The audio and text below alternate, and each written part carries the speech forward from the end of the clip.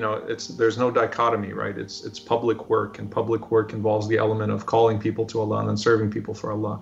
And serving people for Allah has two elements: the justice element and the charity element. You ever sparred with your brother-in-law? You want to know something funny about him? And he will admit this. I bought him his first pair of boxing gloves. I do not suggest that I can beat him up now.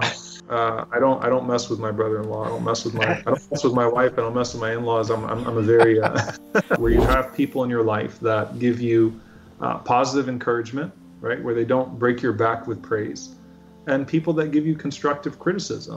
Not afraid to give you a few Hadoukens along the way as well. No one shot a Hadouken at me in person, at least. I've never met a Ryu. Yeah.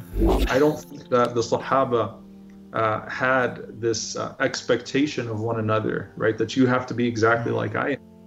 I think the great tarbiyah of the Prophet ﷺ is that he made not Umar radiallahu anhu into an Abu Bakr radiallahu anhu or vice versa, but he made Abu Bakr radiallahu anhu the best possible version of Abu Bakr that he could be. And again, all of the ulum have relevance. Like, there's value to teaching aqidah and fiqh and tafsir. Then it's like, okay, how am I going to not talk about the fact that the amount of domestic violence that's happening in my community? Like, how am I not going to talk about this?